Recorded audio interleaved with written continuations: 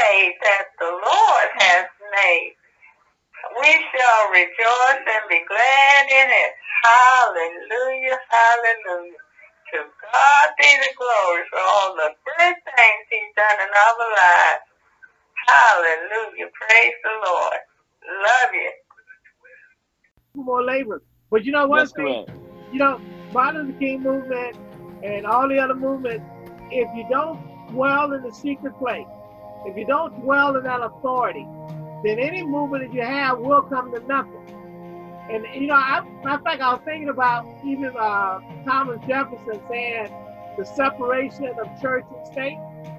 God is sitting there saying this, look, we as a movement, we as a church, have to be separated, not to say exclusively from participating in it, but we need to make sure our authority rests in the things of God, not in the things of government.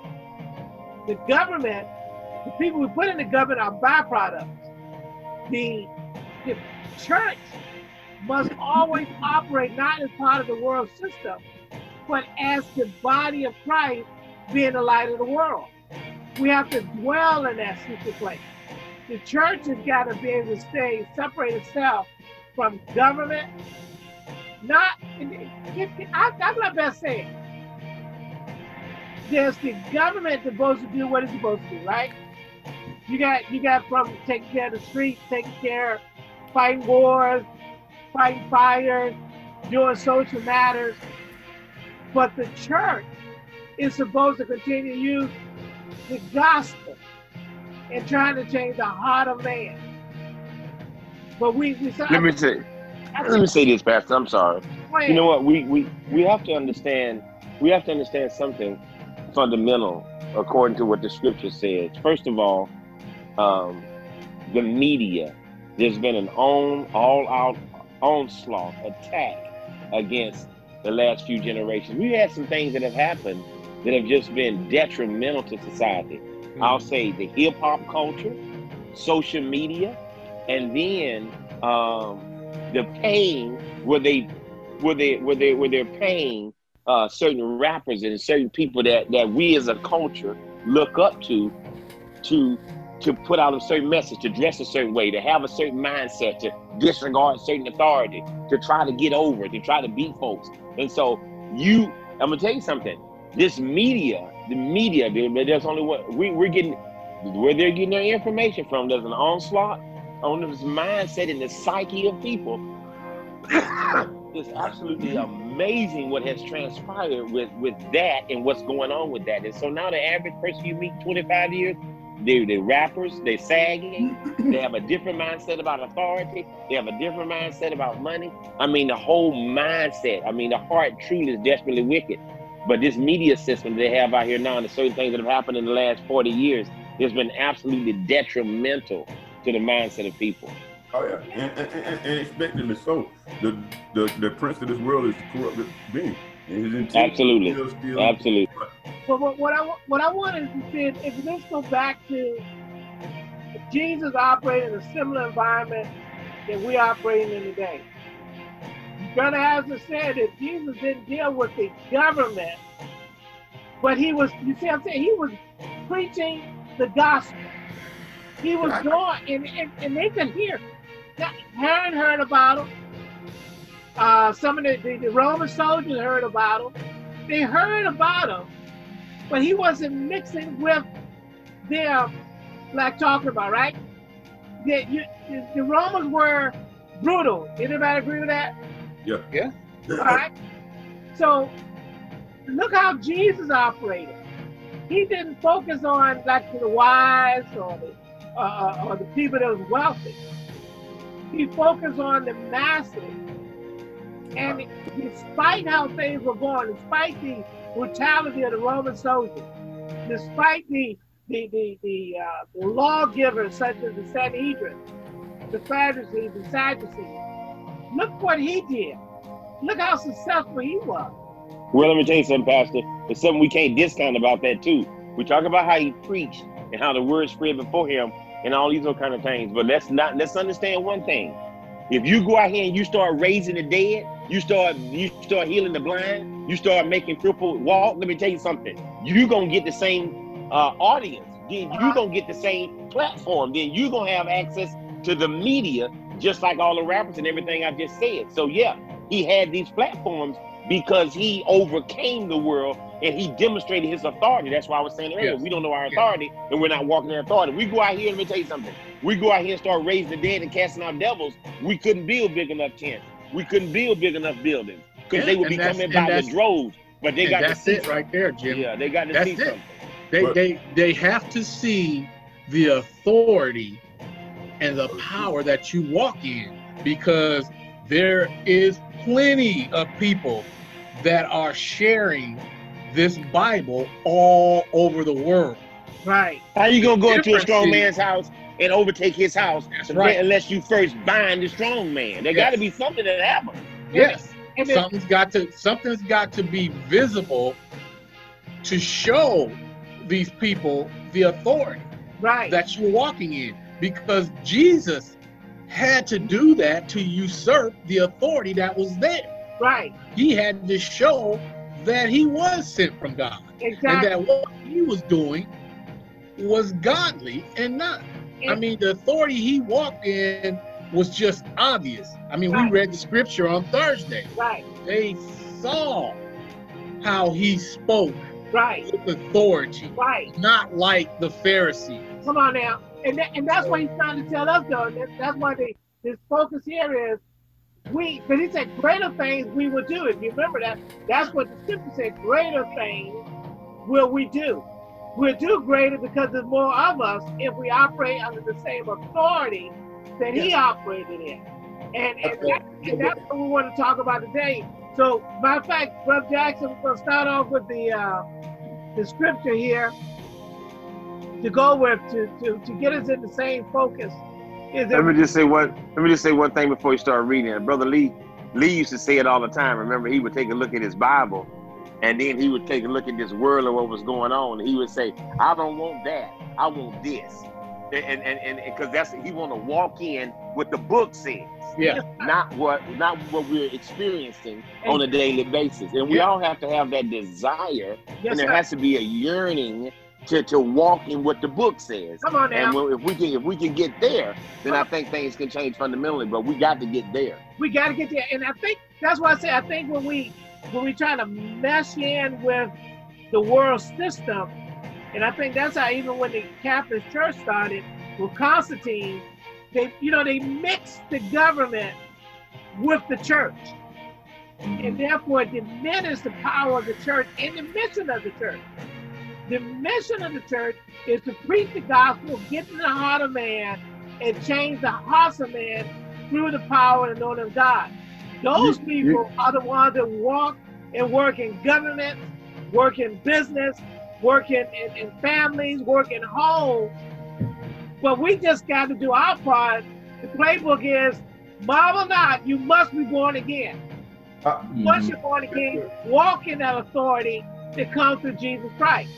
So let's look at the power of walking in the authority. Jackson, I got you here. You can see it real good. I know you can. I can. All right. Somebody trying to chime in. Who's that? It's me. Go ahead. Isn't it the task to advance the kingdom? I mean, isn't the kingdom itself a government? Well, that's all it is. Are we really trying to subvert these people out of the world system and bring them into the kingdom of God? But not subvert. Be very overt in doing what we're doing. Yeah, we want to undermine their system. Not undermine, it's already undermining itself. We just want to bring them into our system. It's straightforward. I think we need to really figure out what an ambassador's job is. Come on now. Because that's what we are. An ambassador is not subject to the laws of the place that they're at. No, sir. Though they exist in that place, they're not subject to that law. They're bringing about their homeland's business. They're doing their homeland business. What were they called? Like, I'm not even gonna bring it up. Hey, let me tell you something. You're not going to evangelize the whorehouse by sleeping with the prostitutes. Come on, no. Exactly. That's not how you're gonna do it. Exactly. No. And that's what Christ said. Remember when they challenged Christ and said, "What you can convince me or convict me of sin?" Right? But see, we got mixed up into the world system. We just had it with Jared Falwell. You know, it's very evident that the church has been mixing itself into the world system instead of the kingdom system. God says stay, and you got, look, let's tell one thing before we leave here today, is that you have to dwell in the secret place.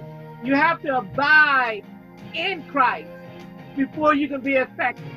The church is not a go in and out, it's to stay in and operate under that authority, operate under that anointing that comes to Christ Jesus. Isn't that what John 15 said? He's the Father, the husbandman. He's the branch, or he's the vine. You got to abide where? In him. In him. You know, there's something that just came to mind. Jesus' ministry was 3 years, correct? Yes, sir. So his disciples was with Jesus 3 years. Uh-huh. Paul went 3 years in the desert. Come out. Searching the scriptures. Uh-huh. To learn of Christ. Yes, sir. To the Spirit. I mean, you just can't do this without spending time with Christ. And you got to stay with him. You have to get into this word. Come on. And find out who Christ is. Yes, sir. What he's done. Come on. How he's changed you. Come on. Who you are. The love that is given to you. Come on. To give out. And then you go out and you make a difference in this world. But you got to figure all this out before you go out there. The problem is we got people not doing that, and they're getting put out in front of folks, and they're taking them down these different roads that ain't got nothing to do with God's and God's will for them in their life. Right. They're not equipping them. Come on. To do the work of the ministry. Yeah. They're not showing them who they are. No. You got people that are just powerless, trying to operate in power. Right. They're not even tapped into the power and the authority that they have. So until we do that, right, we can't be effective. And it's not just us that are supposed to demonstrate the will of God and walk into authority. Come on. It's everybody. Exactly. And once we figure that out, then that's all we need to do is start teaching people who they are, the love of God, and what he's done for them. Right. That's the gospel. That's the gospel. And I think, one thing I think that the gospel got is part of was the administrative side of ministry, where they start working about how much money I'm supposed to make. And they try to focus on, you listen just to me. I don't want to empower you to become anointed above me. You will stay below me. You know what I mean? That's what I think ministries have done is, I don't want you to grow, because you'll grow out of me and you'll leave me and you'll take some people with me. And God is saying this, I don't want. It ain't yours anyway. I know it. It's never was. See, there's so many ways that the enemy has infiltrated the church, the so-called church. Yeah. It's just incredible. I mean, you got what you just said. Yeah. You got to the point to where you got ministers, they just have to come with something that's just new.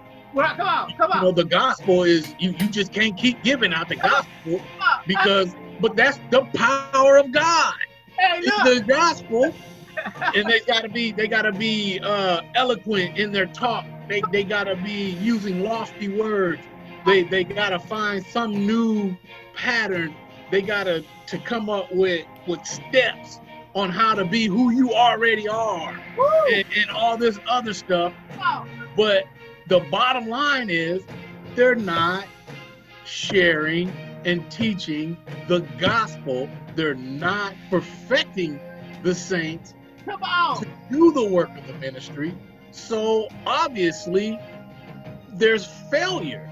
Hey, look, we don't credit. One of the things I heard growing up, at least when I guess even when in Clever Dollar Church and stuff they're talking about, you heard it before, spiritual fathers. heard that before. Spiritual. Oh my gosh. Spiritual father. Man. Wait a minute. Wait a minute. I get so tired of people telling me, man, you need a covering. I'm like, but Paul, what is the Holy Spirit's job then? Paul preached that himself. Remember when he said that you have many teachers, but only one father? You only have one father. But we heard that in ministry. We heard today. Spiritual, or in other words, spiritual endorsers.